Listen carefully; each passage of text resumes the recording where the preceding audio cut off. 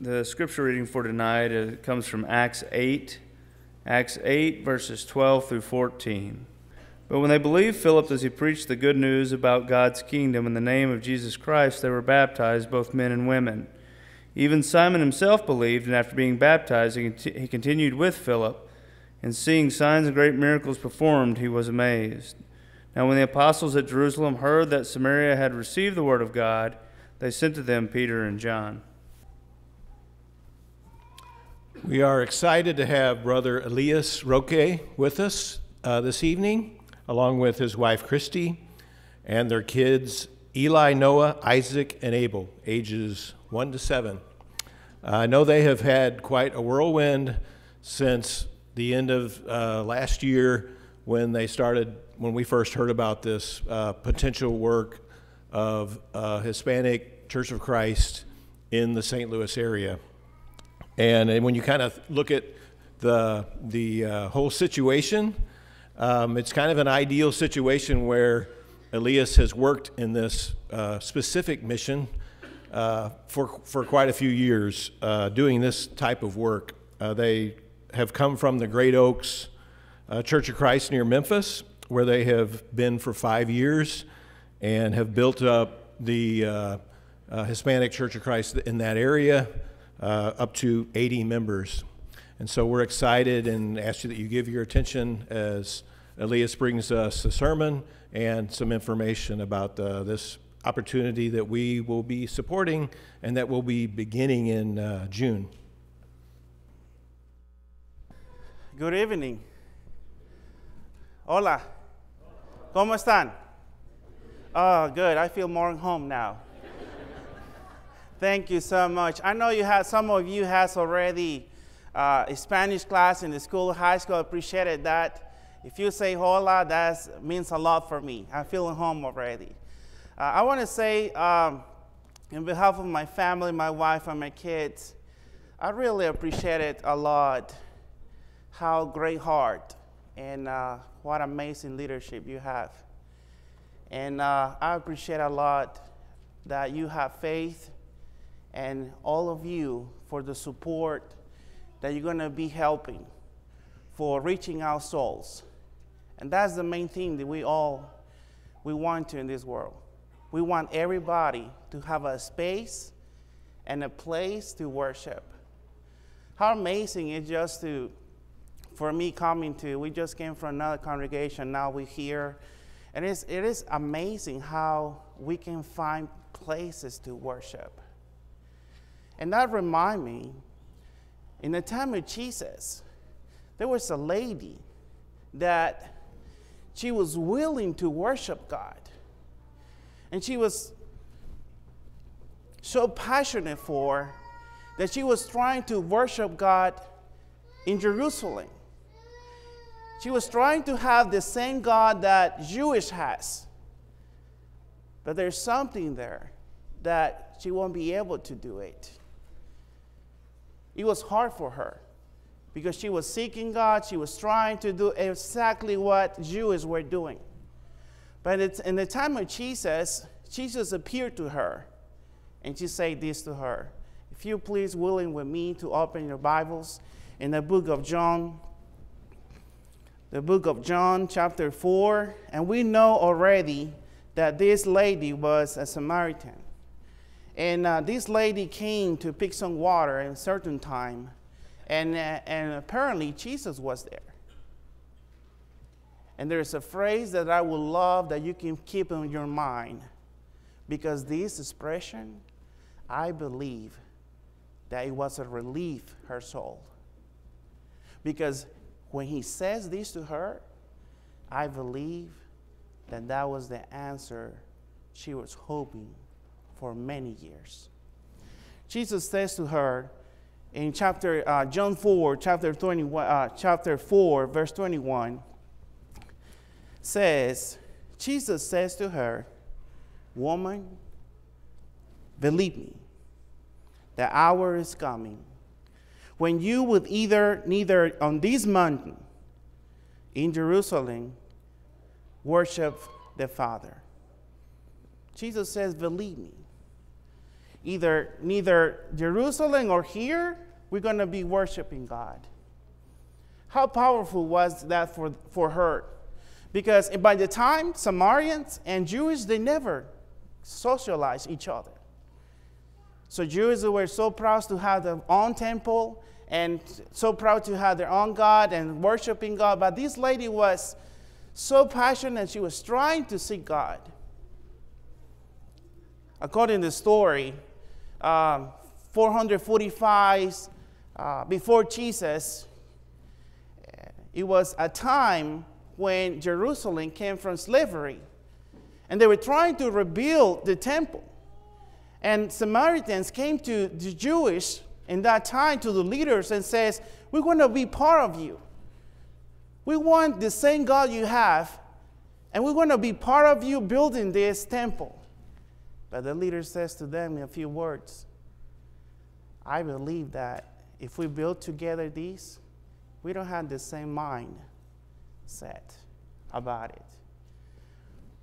I believe that you and us,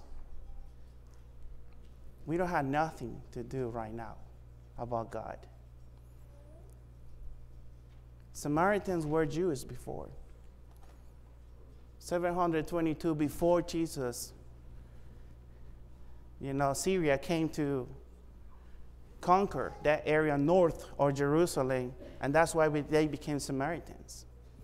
So if you see in the timeline, 722 and then 445 before Jesus' time, they were trying to convince Jews to get together, to worship the same God. Society was on a break. There was something that they don't worship together. So in the time of Jesus, Jesus passed to Samaria and stayed there. And this woman, that I believe she was there not for casualty, she was there for purpose. She was there talking with Jesus, and Jesus says, "Believe me, it's going to be a time that is not in Jerusalem, neither this area. True worshipers are coming." And he says in the verse 23, he says, "But the hour is coming, and now is, when the true worshipers will worship the Father in spirit and the truth. For the Father is seeking such to worship him." If you notice the phrase, she says to the woman, the hour is coming. It's soon. It's so close that you're going to be worshiping God. And the best is, you're going to be worshiping God, the truth, and the Holy Spirit. How relief was this expression to this lady? That's what I love Jesus a lot. Our leader Jesus says, "I know between Jewish and Jerusalem and Samaritans, they don't consider each other." And that's what I love Jesus, because Jesus breaks cycles of society. He always wants family. He always wants people, no matter what language, no matter what area, they want us together. And that's why he came to the earth, to die for all, for have a place to worship, to have a place to seek him and worship him in spirit and truth. And that's amazing. And when I see this, San Luis Hispanic, Iglesia de Cristo, that means Church of Christ, which means how is this going to be incorporated? Well, our mission is to plant the first Hispanic-speaking Church of Christ in the entire St. Louis metropolitan area, which means we're going to seek, save the lost. Spanish-speaking people. Reach out the Hispanic community. All Saints Church of Christ is going to be helping in this. And this is amazing how we're going to be in contact with people to have a little place in the lobby that we can bring tracts and information that people that want to be in touch and reaching out people, they just grab some from their own congregational buildings. And you never know. Probably some people's going to fix your yard or fix your fence, or it's going to be your roof, you know, and then you're going to see them and say, oh, I have a tract there already in my car, so I'm going to give it to the, hey, Iglesia de Cristo, dirección. That's all. And then I'm going to do the rest. If you call me and say, I have a friend that he would love to know about God, he would love to know about the Church of Christ, I will do the rest. Just point it to us or point me to them, and I will do the rest.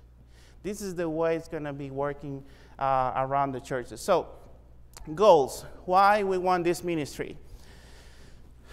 You know, my wife, Christy, probably, you know, many people saying, I know her, anything, and that's amazing. And we have been coming to St. Louis for 9 years already for holidays.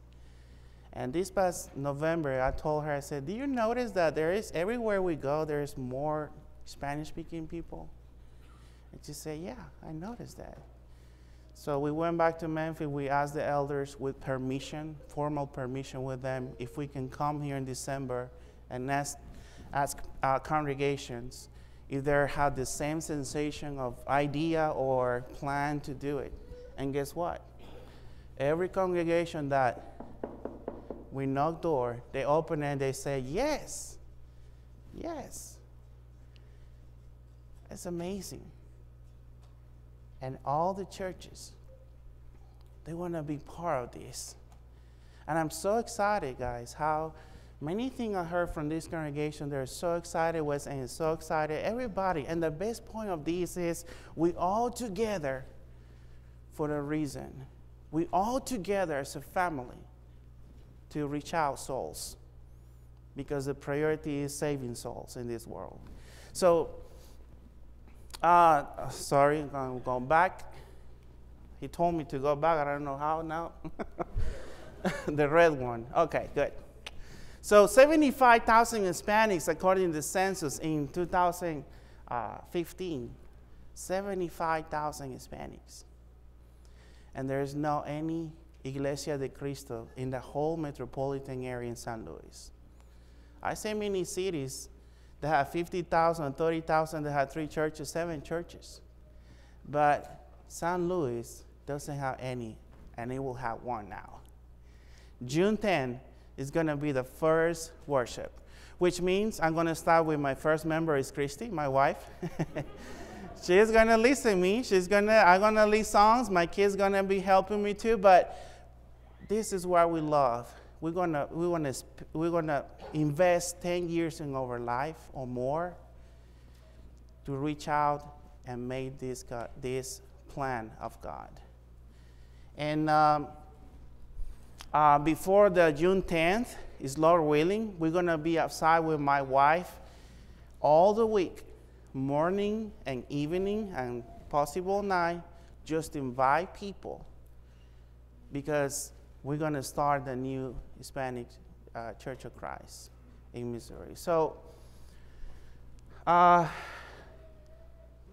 these souls, they don't have place to worship in truth and in spirit. There's a lot of people that are reading the Bible. But what we're going to do, well, as a family, we all family. And we're going to be planting together the seed in unity, fellowship, participating, welcoming, and bringing them to Christ.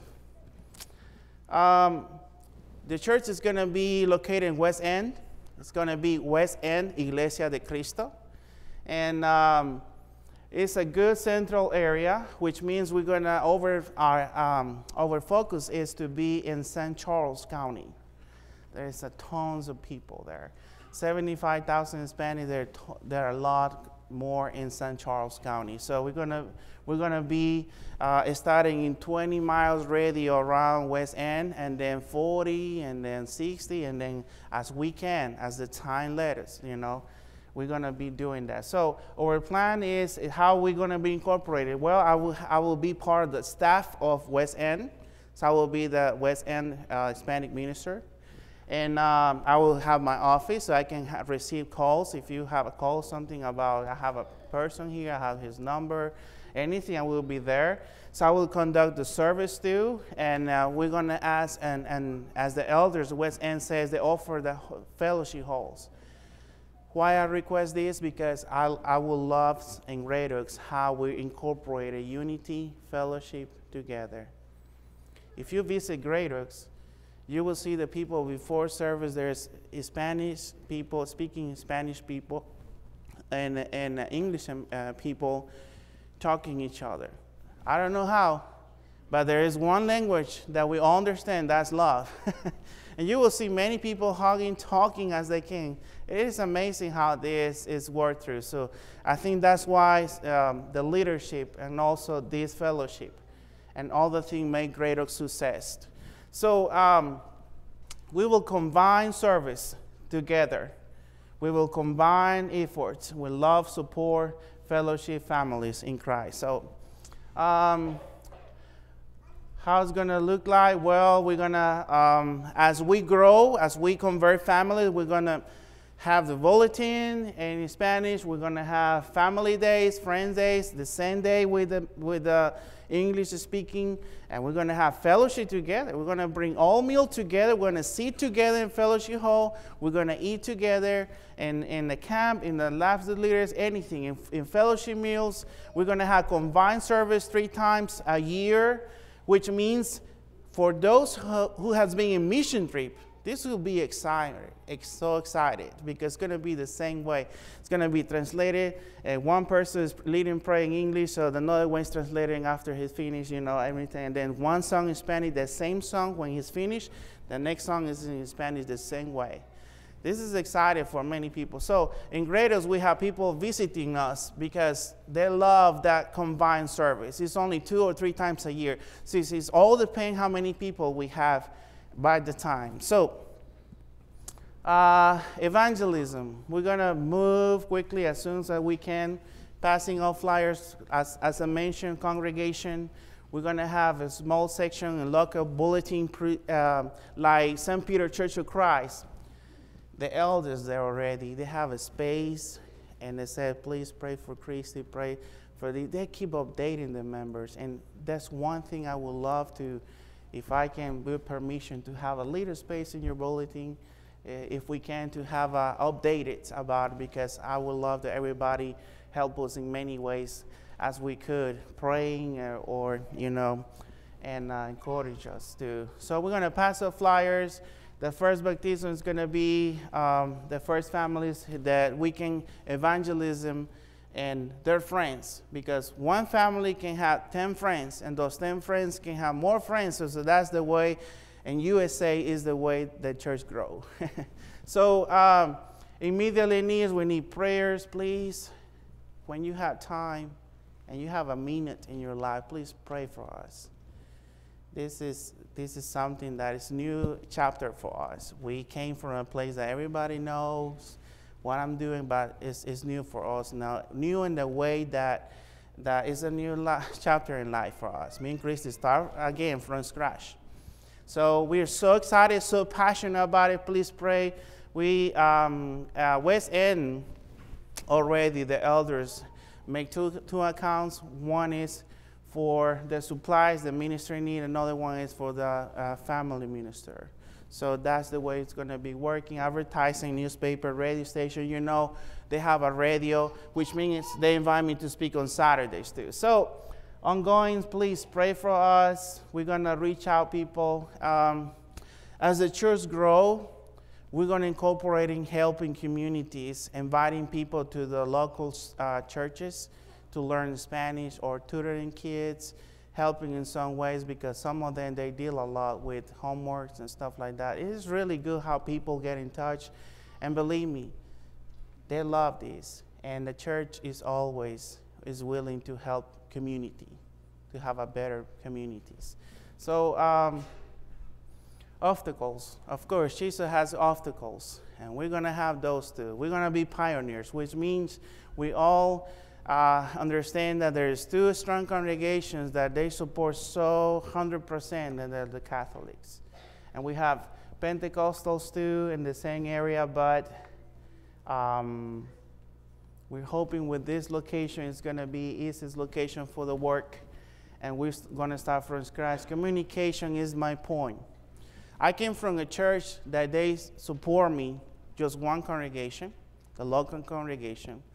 But it's my challenge here is how I can keep every congregation, in communication.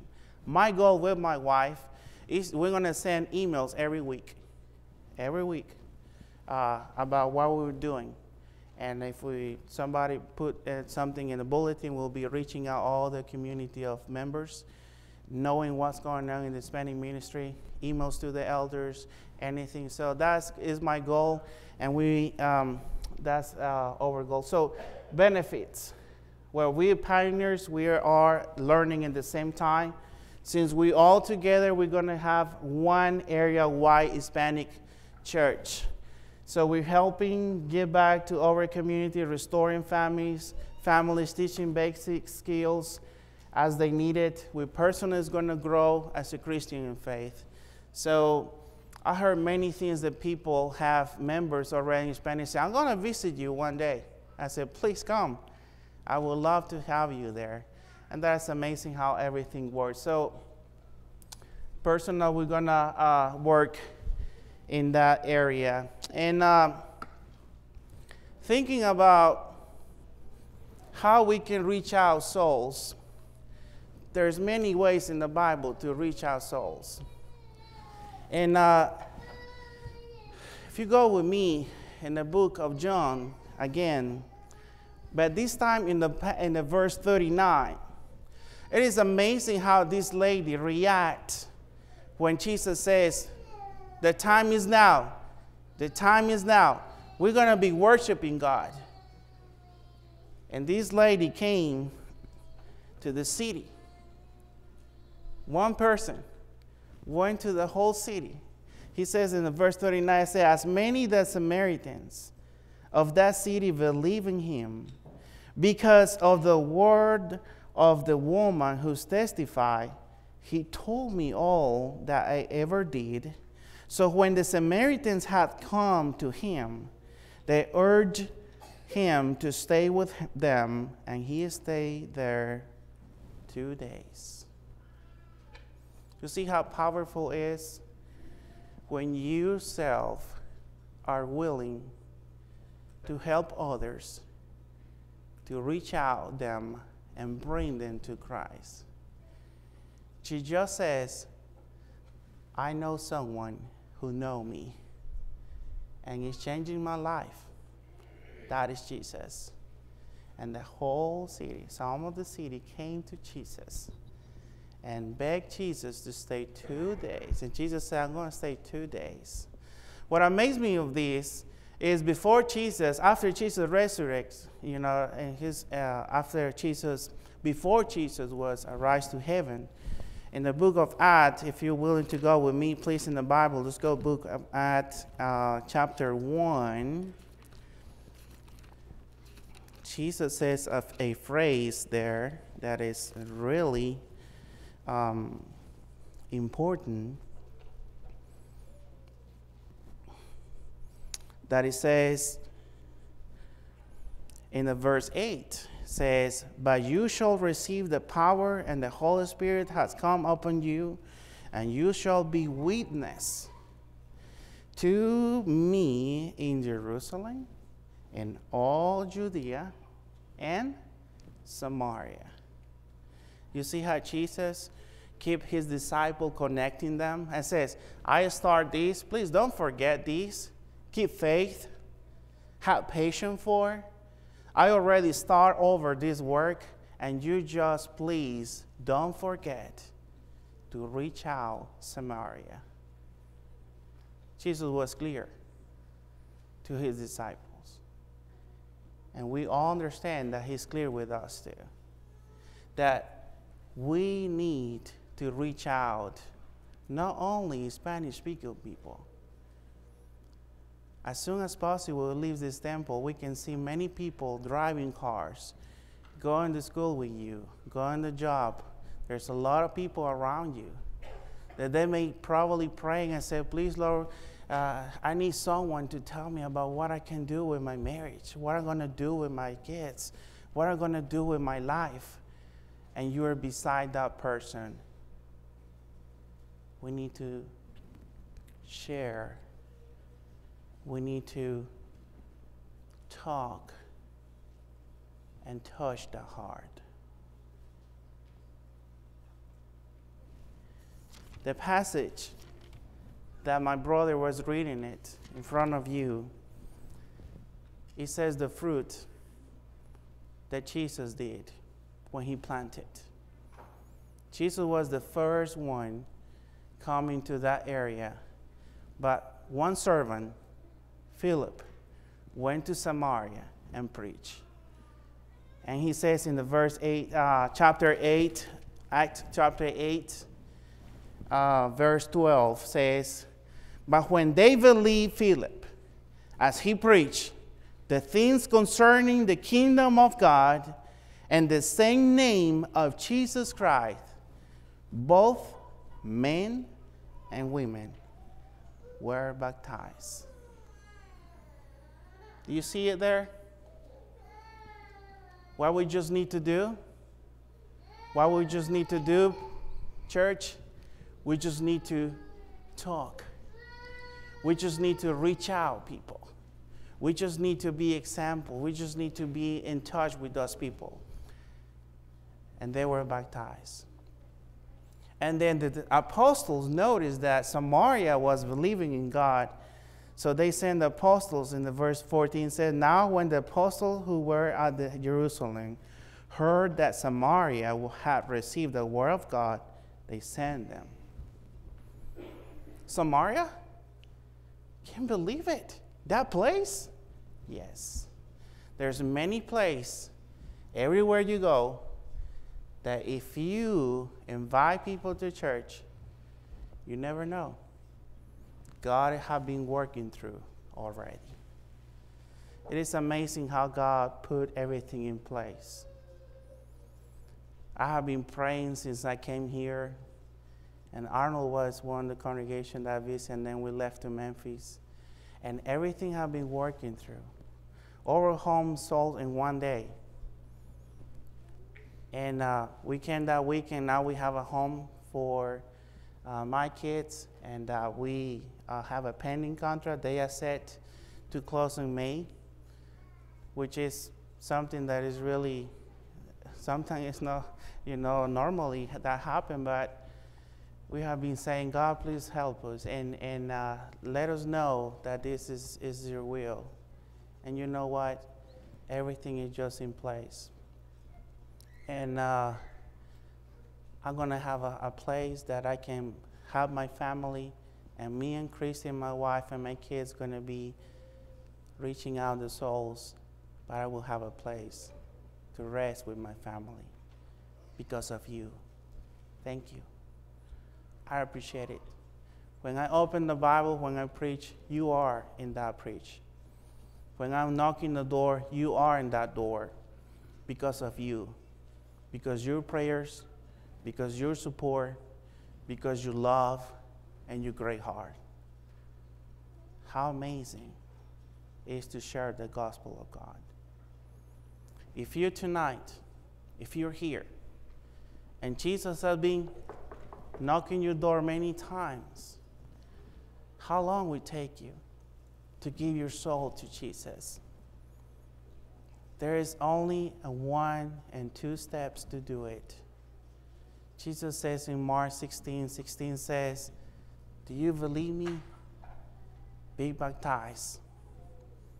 Do you believe in Jesus Christ? Do you think that this woman was there for casualty? No. Do you think that you're here for casualty? No. We all are here as members. We're all here for a purpose of God. Because everyone here has a plan. And you're perfect. We know we make mistakes. But if you have been failing in your discipleship, God will bring you. And we just come here and we're going to pray for you as we sing and we stand during this song.